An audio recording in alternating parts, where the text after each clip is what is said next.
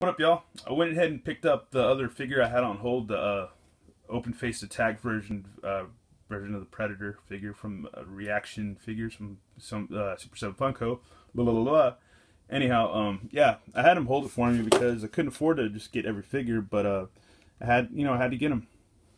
I want an army build with these dudes. Plus, I mean, it'd be really cool to build an army of Predators because we never had these when we were kids, and it's cool to have them now. But yeah, I love the version of the cover photo on here. It's really, really rad. Looks really, really cool. There's a look at the figures in the back. I will be picking these two up soon also because they still had them and I got them to hold them for me. So the translucent version is pretty cool. It's just clear, translucent. You can kind of see some of the inner joints and stuff inside of it or whatever, you know, or the inner workings that, you know, used to snap it together.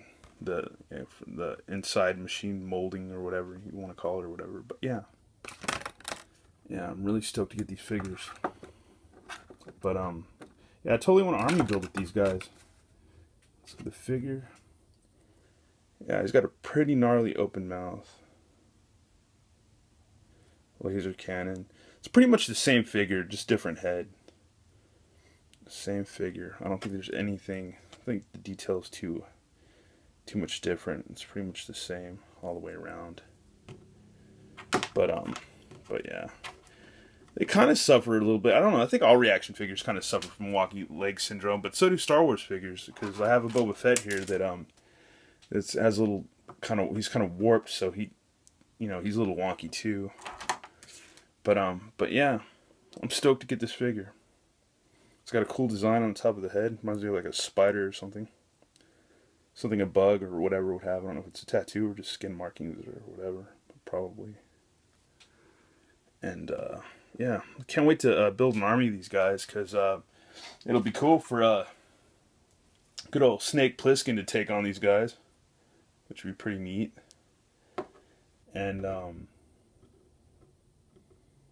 yeah, but there's just something about these ReAction figures. They don't always want to stand great, especially old Rocketeer. He kind of sucks. But here's some more size comparison with some other figures. Here's a Mego Pocket Heroes Spider-Man. He might be a little taller, I think.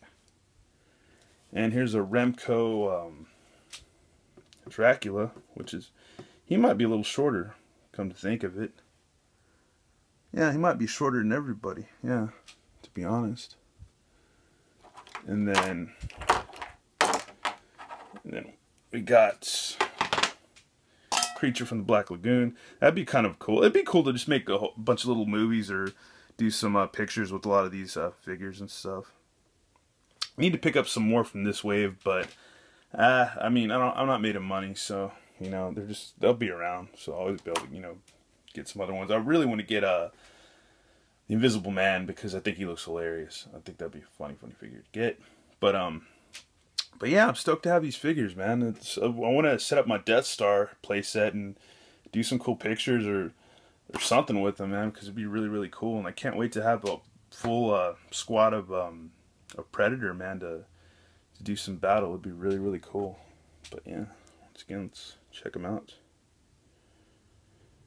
It's pretty gnarly.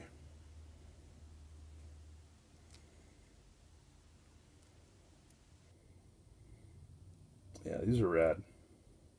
These are really rad. Glad I have them, and I suggest if you can find them, go out and get them. Because I think if you have any really good comic shops in town, you should be able to find them. It shouldn't be that hard. Because if they're out in Texas, they got to be out elsewhere too and stuff. So yeah, once again, thanks for watching. Thanks for subscribing, guys, and yeah, more reviews and stuff on the way. Peace.